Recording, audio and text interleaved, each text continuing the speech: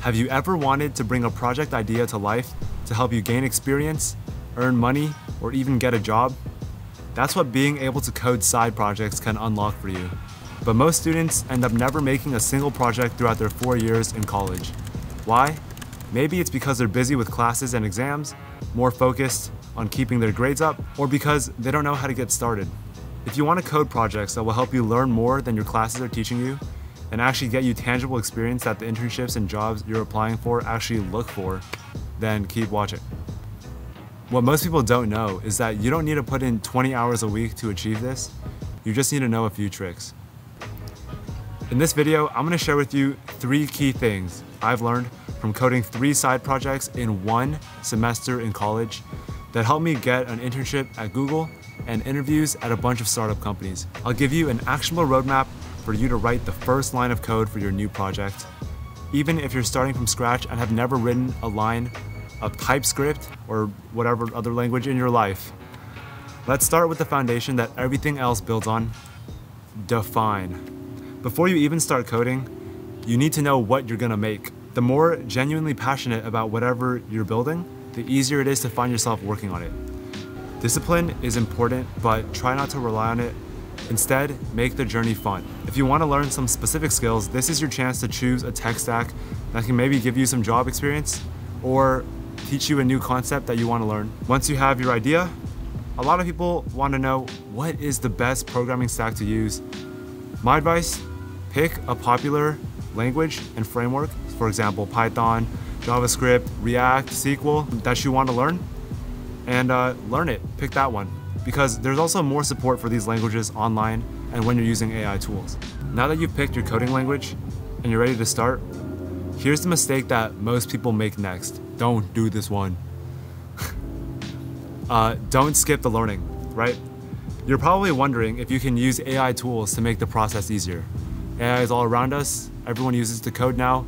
Swede might be dead, so should you just use AI to do your side project for you? The answer is yes. You actually should, but wait. Let me tell you something before you do that. AI tools can be extremely counterproductive if used incorrectly. Let me explain what I mean. Not only can they destroy your code base if you mess up and you don't know what you're doing, but more importantly, they can distract you from your original goal. If you're like me, you probably want to learn something new and maybe slot a few new skills into your resume while you work on your side project. Letting Cursor or Claude Code write your entire app while you code in English defeats the whole purpose.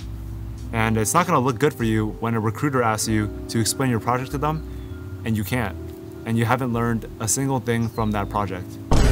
Instead, consider following tutorials to grasp the basics, and it's really important to build a strong foundation. Without it, there's no point in using AI tools. A great resource to help you on your coding journey, and one that I've personally used to learn React myself when I was first getting started, is Scrimba.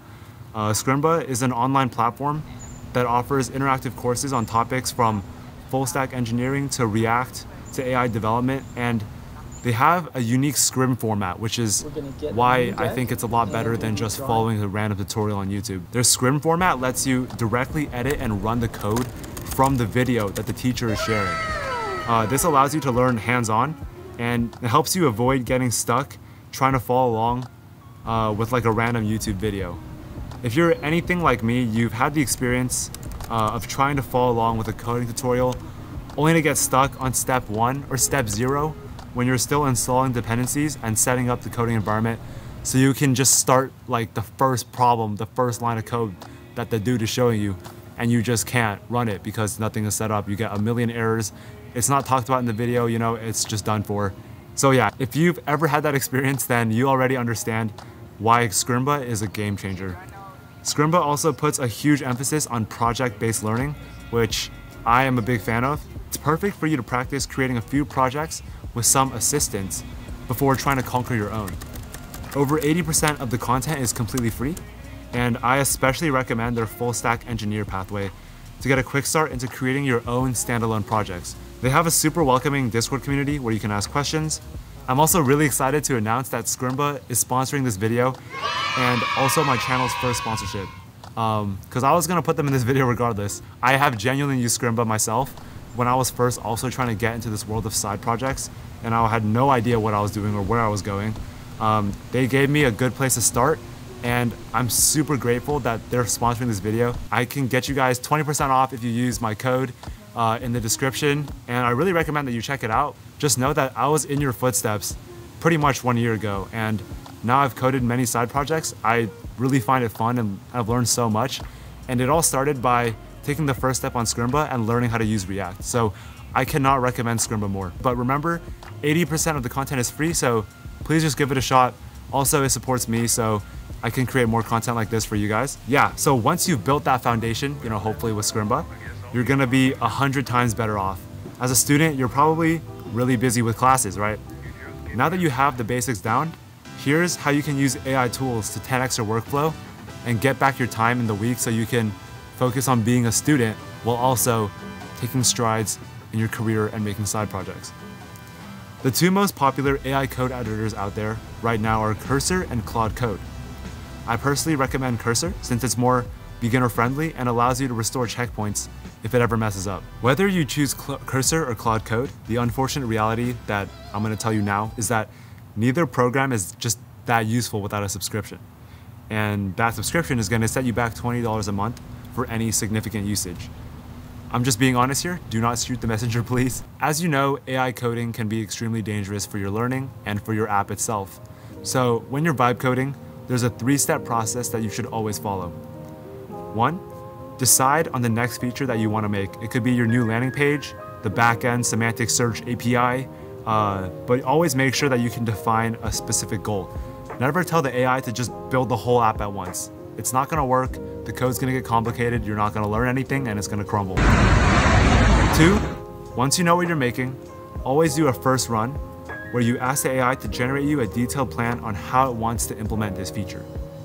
Read this plan carefully. This is where your fundamental knowledge and the foundations that you built will be important as you make corrections or ask for clarification. Oftentimes, you'll want to narrow down the plan even more to focus on a single functional change. I recommend the 3T principle if you're wondering if the feature you're building is too vague. Keep it tiny, testable, total. Make sure it's simple and tiny as it can be. Make sure you can test the feature when it's successfully implemented, and make sure what you implement is a complete feature, even if some parts need to be simplified in the beginning. Now, once you're happy with the plan, make sure you checkpoint your code with Git, then go ahead and run the AI. Be prepared to send a few follow-up prompts to fix issues, and sometimes go in yourself to correct the small mistakes. But overall, using AI is going to boost your code output literally by 10 to 20 times, letting you spend less time on your project, more time learning important things, and more time with the rest of your life. Now that you're well on your way, I have a few bonus tips that help me go from stagnant to pumping out 20,000 lines of code a week. Well, not me, Cursor, right? But So 1, set a routine, right? I really benefited from setting a routine where every Sunday morning, I would code in the lounge. This helped me make consistent progress in my projects and also helped me limit the time I spent coding so I had time to do my homework and to apply to jobs. Also, code with friends. Make the process as fun as possible. Having friends with you also gives you a social net to fall back on when you're unmotivated, and they can also share their own advice and experiences to help you out when you're stuck. For more vlogs and advice, please like and subscribe. I'll see you in the next video. Comment what you want to see next. I read everything, and I'll do the top liked idea next if it's appropriate. Peace.